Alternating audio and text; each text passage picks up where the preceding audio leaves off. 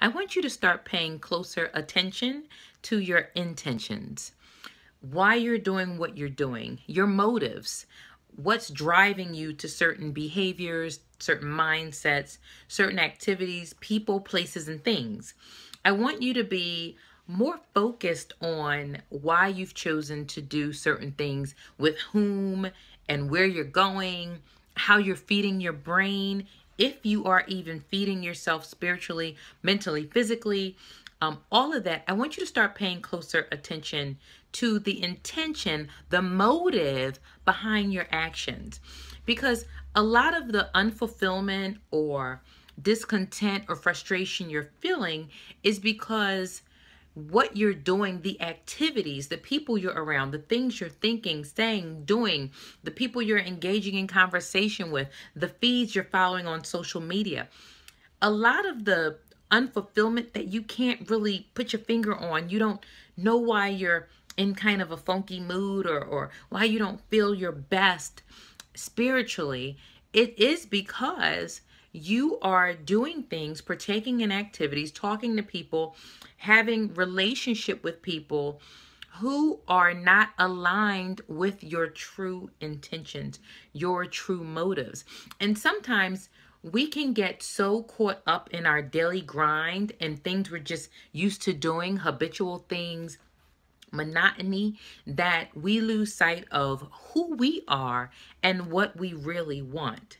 And so I want you to start taking a good look at the people you're around. If you're at work right now and it's almost lunchtime, or it's almost time to leave, and maybe you go out to the parking lot with a certain person, or you know you're going to get in the car and call this type of person, I want you to start thinking about what your overall intention is for your life. And if you haven't given that thought, now's a good time to start thinking about it. What do you really want? And are you carrying out activities day to day? The littlest things, from how you eat, to how you look at yourself, to how you handle yourself in public, to who you're hanging around with, to the conversations you're having, to what you're looking at on the computer, to what feeds you follow on social media, Instagram, Facebook, even LinkedIn. What are you doing? And is it aligned with your true intention? What do you really want? The decisions that you're making, are they in line with what you really want? Because I can tell you, when you're not walking in parallel to the intention you truly have for your life, you will find yourself frustrated, because intention is pulling you this way. Habit, monotony, and maybe some sort of feeling as though you owe it to people to do this thing. It's a constant pull, right? And that's frustrating, and it's tiresome, and it's weakening, right? And that doesn't make you happy. A constant pull between what you want and what you're doing when they're not aligned. But when everything is aligned, there's a natural flow, there's a natural order, and you feel better about what you're doing on a daily basis, how you're doing it, who you're doing it with. And I just want you to think about what your intention is. So what's your motive? If you want to be happy, are you doing things that bring you happiness? And happiness is defined your way. What makes you happy doesn't make your friend happy, doesn't make your mama happy, wouldn't make me happy. It's happiness is defined simply by what makes you feel joy from the inside out. Are you doing things that bring you true joy? Or are you doing things that make other people happy? Are you doing things out of obligation? Do those things out of obligation match up, walk in tandem with your intention? You need to understand what the intention is in your life. I can remember from years ago, before I had children, before I was a mother, before I thought about being a mother or a wife, even an entrepreneur, I knew that I wanted my life to look a certain way with regard to corporate America. I knew that I didn't want to work around the clock. And this is when I was young. I just saw what the result of that looked like in my family when people were consumed by work. I saw some of the damage that did. And so I'd always been like, well, I don't want my life to look like that. So I'm going to have some boundaries when it comes to how long I work, how far I commute, what kind of jobs I have, the corporate culture at the workplace. And those intentions on what I wanted my life to look like, and then based on that, what my motives were, and why those things were important to me, I sought out employment that matched my intention.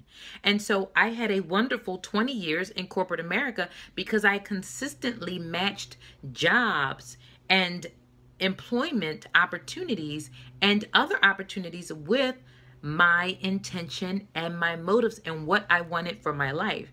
So many times people will come to me mad because, they're not getting what it looks like I'm getting at work.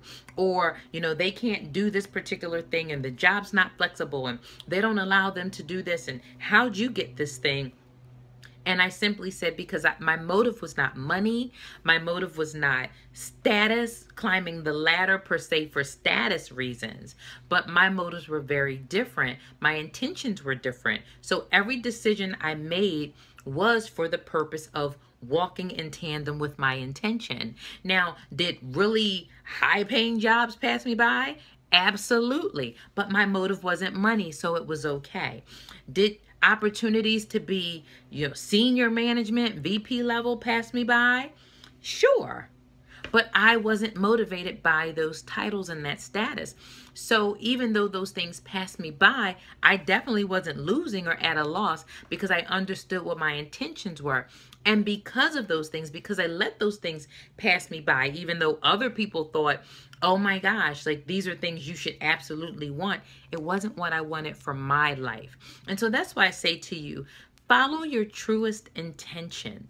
People don't have to understand it. It doesn't have to match the status quo. You don't have to be doing what everyone else is doing. You don't have to want the same type of success that other people want, because your journey has led you to believe that success and happiness looks this way for you. And maybe for everyone else, it looks this way. But you don't want this. You want this. So start to embrace your truest intentions and walk in them. And it may not look like what other people think you should be doing, but at the end of the day, you have to be happy with yourself. You have to live with the decisions you make. When you lay your head on the pillow at night, you want to feel like you're ready to rest. You've had a great day.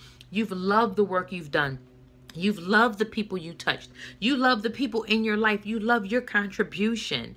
And I'm not saying every day is going to be happy-go-lucky, but you're walking in your intention. Therefore, you are aligned. You feel more successful and fulfilled than people who have millions more dollars than you do. Better cars, better houses. People will wonder why you're so content, and you give off an aura of calm and beauty that they can't seem to understand, because they're looking like, how can you be so happy? Look at your little crappy house and your crappy car. But it's because you're walking in your purpose, aligned with your intention, moving forward with motivation that you understand. You created a life around what you really want. Therefore, you're going to be happy. You're going to be successful. You're going to be fulfilled. And guess what? When you're happy, feeling successful and fulfilled, that then rubs off. There's a ripple effect that's going to go into your family, your community, your workplace, your company, your business, and crowds that you're in, an audience that you sit in. If you're a speaker and entrepreneur, the people under you who work for you, who partner with you, who team up with you, they're going to feel this energy. It's contagious. So there's so many benefits of understanding your truest intention. But I ask you to start thinking about what your intention is. Do you even know? Have you thought about it? Have you thought about what you really want? And then if the things that you're doing currently match that intention, if you want to be healthy, are you implementing healthy people, places, and things into your lifestyle? Are you introducing yourself to opportunities to be healthy? And I'm not just talking about physical health. I'm talking about mind, body, and spirit. So I want you to think about these things. Leave me a comment. Let me know, what are your truest intentions? And how do you incorporate those truest intentions into your life every day? And If you haven't gotten that far, you're like, look, I didn't even think about attention. I really don't even know what I want. Start thinking about it. Explore that.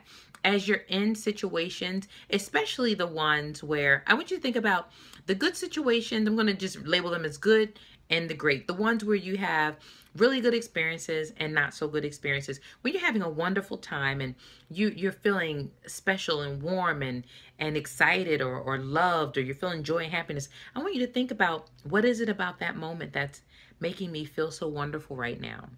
Think about what is in that moment. Is it the place? Is it the grass? Is it the building? Is it the air? Is it being outside, indoors? Was it the people? Was it the food? Was it the color around you? Was it what you were wearing?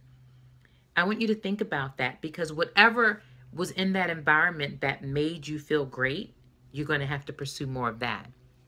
On the flip side, if you are in a situation, I'm just not feeling this, I want to leave, like I want to go, or you're uncomfortable, or you're feeling sad, or you don't feel like yourself, or you have to put on a mask because you've got to be something other people want you to be, pay attention to those environments and those settings too.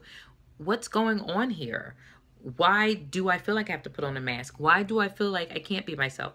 Why am I unhappy? Why do I want to cry? Why am I so frustrated? Why am I angry? Why am I sad? I want you to think about that, because you need less of that. And you need to understand what's going on. How did I get here? Did I put myself here? Why? Because if it's not in line with my intention, why am I doing it in the first place?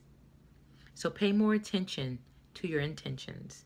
Begin to walk in purpose, motivated to fulfill your happiness, success, and desires.